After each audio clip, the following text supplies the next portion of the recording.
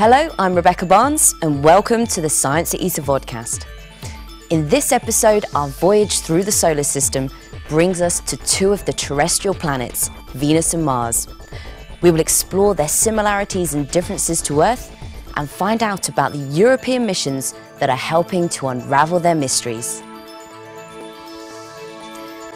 Before spacecraft were launched to explore the solar system, there was much speculation about the nature of Earth's closest planetary neighbours, Venus and Mars. Venus, with its shroud of thick clouds that obscure the surface from optical telescopes, was thought to be covered with water and lush rainforests. Dark patches observed on the surface of Mars were thought to be old seabeds filled with vegetation. Venus, Earth and Mars are grouped closely together in the inner solar system.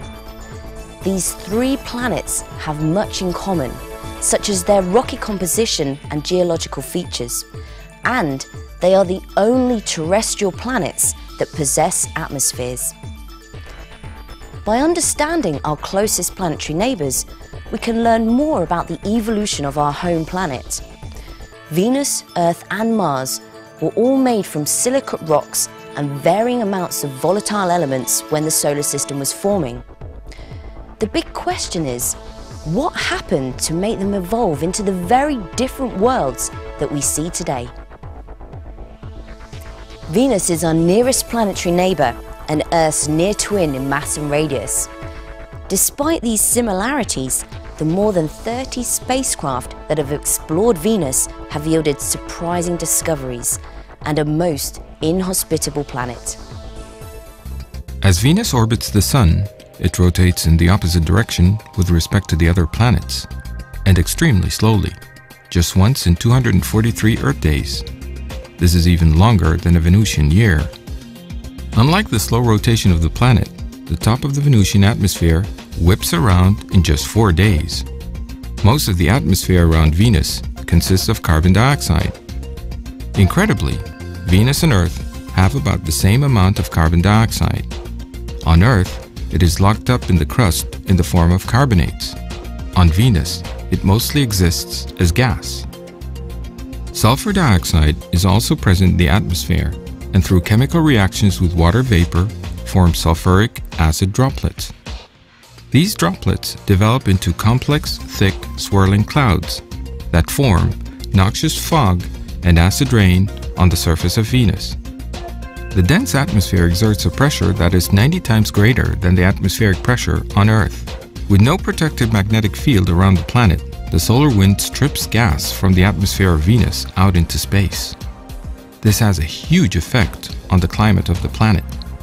Venus is the hottest planet in the solar system, with a surface temperature of over 700 Kelvin, despite only a small fraction of the light it receives from the Sun reaching the surface. The large amount of carbon dioxide and other gases trap enough energy to increase the temperature dramatically, causing an enhanced greenhouse effect. Such a high surface temperature led scientists to quickly dismiss ideas of present-day oceans of liquid water and life on Venus. The age of a planet's surface is generally determined by the number of craters present. In the case of Venus, only the largest rocks would be able to survive the journey through the thick atmosphere. Therefore, Venus has very few craters on its surface, and none that are older than about 500 million years. At some point in the past, over a short geological time period, the entire planet was flooded with lava. Mars formed about 4.5 billion years ago, at the same time as the Earth and Venus. The plethora of spacecraft that have visited Mars since the 1960s have discovered a dry, barren and dusty red world. Mars has a thin atmosphere that rotates with the planet.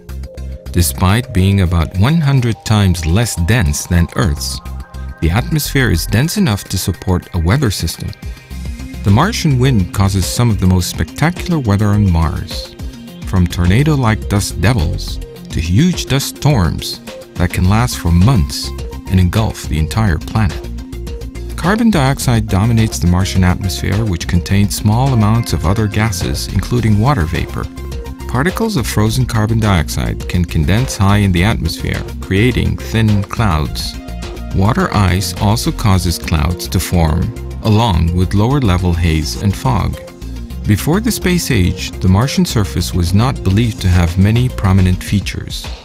Spacecraft images have shown that, on the contrary, Mars has many spectacular geological features. These include a huge canyon known as Valles Marineris that is so long it would stretch from the Atlantic to the Ural mountain range, and the largest volcano in the solar system, Olympus Mons. This huge volcano is nearly 3 times higher than Mount Everest. Olympus Mons lies on the edge of another large feature on Mars called the Tharsis Dome. It is on the Tharsis Dome that all the largest volcanoes on Mars are found. The dome is a huge bulge on the surface of Mars that rises to a height of about 10 kilometers. The southern and northern hemispheres of Mars are distinctly different. The entire crust of the southern hemisphere is extremely old, with rocks that were formed about 4 billion years ago. This old surface is littered with craters and is where the mountainous rocky highlands are found. The northern hemisphere is much smoother, and there are far fewer craters, indicating that the surface is much younger. The surface of Mars is riddled with scars, formed sometime in the past when liquid water flowed on the surface. Channels, valleys, and deposits of sedimentary rocks all provide strong evidence for this. The first spacecraft to visit Venus and Mars completely changed humankind's view of Earth's planetary neighbors. Scientists now realize their similarities as well as their differences to Earth. Greater knowledge of Mars and Venus has spurred continued exploration with even more advanced spacecraft. Exploring a hostile world like Venus is challenging. Spacecraft that have landed on the surface have quickly succumbed to the intense heat, extreme atmospheric pressure, and burning acid rain. Attempting to probe the atmosphere in visible wavelengths alone is futile, as the clouds cannot be penetrated and show no features or markings. Therefore, other wavelengths of light must be used. In 2005, the European Space Agency launched its first mission to explore Venus, and the first to go there for more than 10 years. Venus Express made a 5-month journey from Earth to study the planet from orbit. This spacecraft is packed with a suite of instruments to study the Venusian atmosphere and near-space environment at radio, visible, and infrared wavelengths, performing spectroscopy and measuring energetic particles. Data from Venus Express allows scientists to study how the workings of the atmosphere, the atmospheric loss to space, and the greenhouse effect all act together to produce a climate so different from Earth.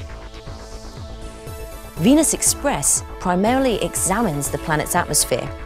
However, the atmosphere is so dense and therefore closely associated with the surface that studying it will provide clues to the nature of the planet as a whole.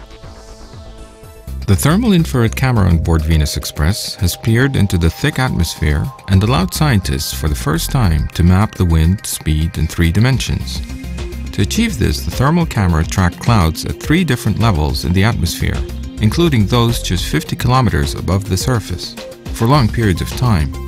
This provides enough data to allow scientists to start piecing together a picture of the atmospheric phenomena. Data from the onboard spectrometers have shown that the amount of toxic sulfur dioxide varied considerably over just a few days.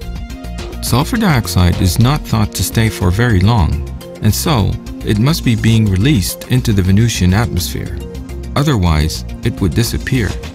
But how this is occurring or what mechanism is releasing this gas is not known. It is likely to be released during volcanic eruptions, but there is as yet no evidence of this process taking place. Water vapor is present in the atmosphere of Venus, but in a very low quantity.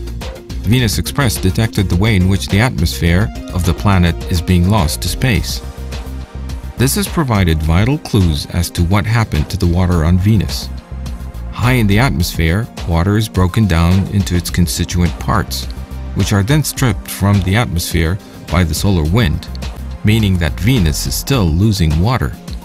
Measuring the amount that the planet is losing from the atmosphere and calculating backwards over time indicates that Venus may once have had the same amount of water as the Earth does today.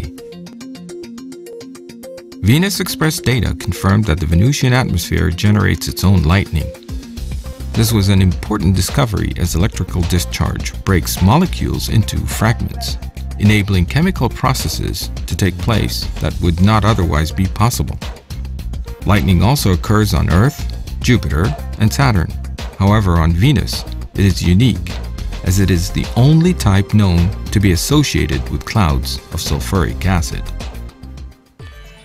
Since its launch, Venus Express has revealed new aspects of the planet and will continue to peer into and through the Venusian atmosphere to piece together answers to as yet unsolved questions.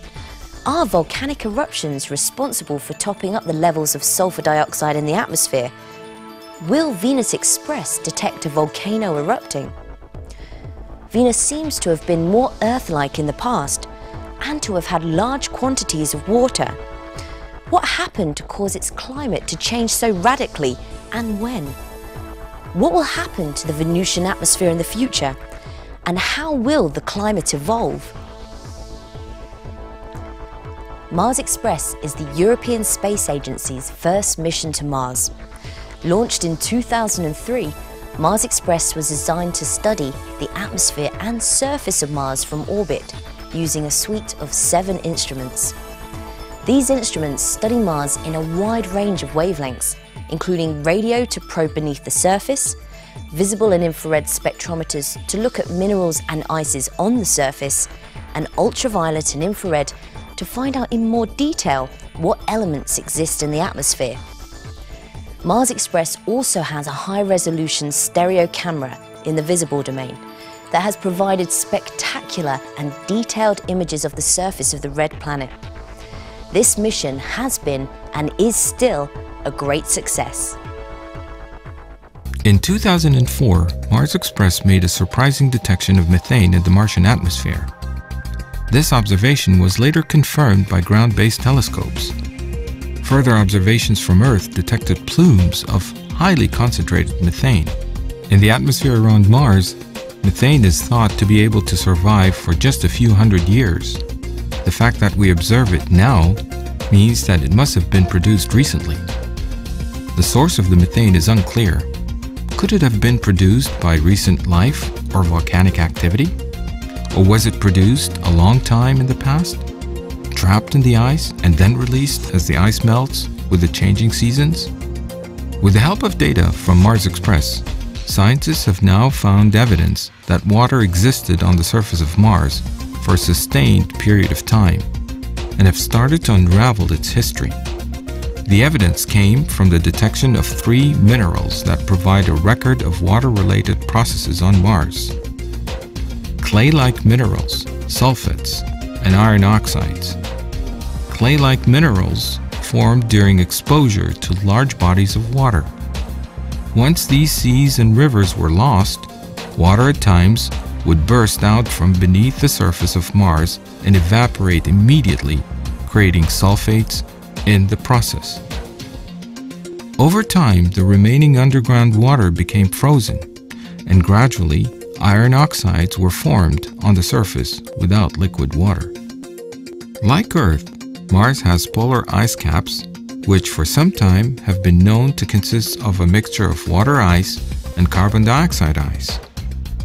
A radar onboard Mars Express is actively probing the southern pole and has detected frozen water beneath the surface. This is the first time such an experiment has been carried out on any planet.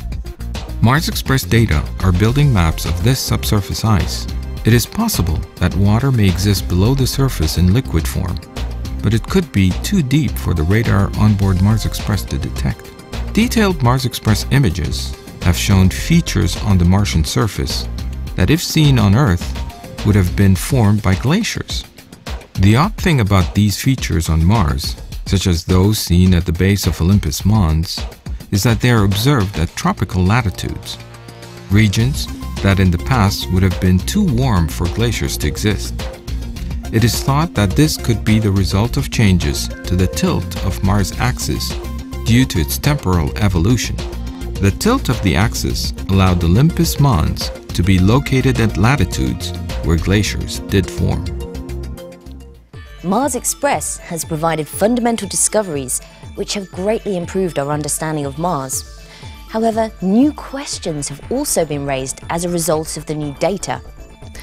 To answer these questions, further exploration is required by Mars Express, as well as future generations of explorers. Very little is known about the internal structure of Mars, whether it has a solid or liquid core, if there is a convection zone as on Earth, and how thick the crust is. New data suggests that Mars has gone through some extreme changes in climate. Why this happened is not understood, and by studying this might help us to further understand the long-term changes in the Earth's climate. No evidence for life on Mars has yet been uncovered.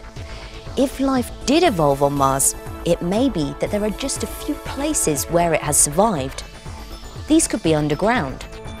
If life did not start on Mars, it would suggest that life is not very easy to start, therefore making life on Earth more remarkable and reducing the chances of finding life elsewhere in the universe. Understanding the extreme environment of Venus could play a key role in understanding the Earth. Venus Express will continue to study this planet, and scientists are looking at the possibility of changing the spacecraft's orbit for a better view.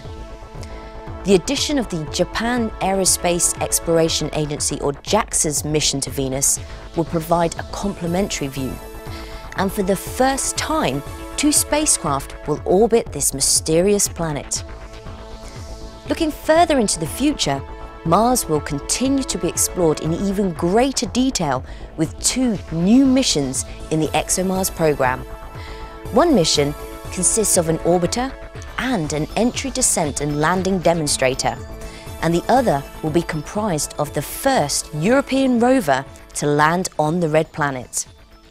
Ultimately, scientists want to bring a sample of Mars back to Earth to study in detail in laboratories. The exploration of Earth's siblings, Venus and Mars, continues to result in important discoveries. Venus Express and Mars Express are providing the crucial evidence that will aid understanding of the dramatic and subtle events that set these seemingly similar planets on very different paths of evolution. I'm Rebecca Barnes. Thank you for watching the Science ESA vodcast.